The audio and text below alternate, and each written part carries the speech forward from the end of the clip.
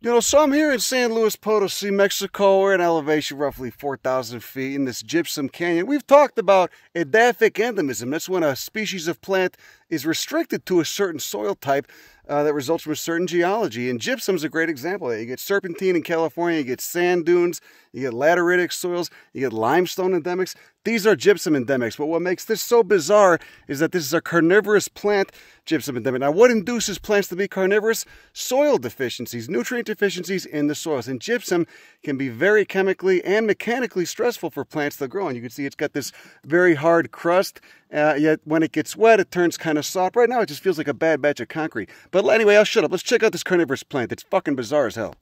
You're looking at Pinguicula gypsicola, and you can see it's just covering this whole hillside right here, this whole steep slope with the litany of cool fern species. Got a yucca species, got all those cool chylanthoid ferns like you see right there, and as well as right there. All right, chylanthoid ferns, they're xeric ferns. They're drought-tolerant desert ferns.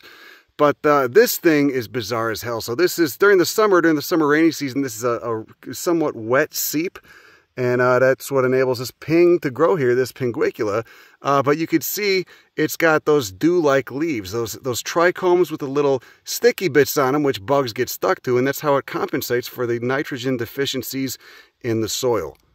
Now, when these things flower, they send up, what looks like a little bilaterally symmetrical flower. Oh, you got a little tiny lobelia over there.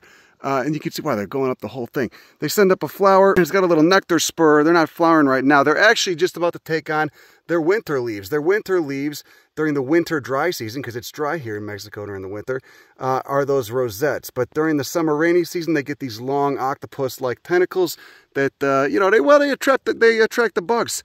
They get all little flies and shit stuck to them. Right here we got some Selaginella gypsicola, another gypsum endemic. It's not a fern. They call it a resurrection fern. It's a common name, but it's actually a lycophyte. It's an ancestor of some of the, or a relative of some of the first, a descendant to some of the first trees to evolve during the Carboniferous.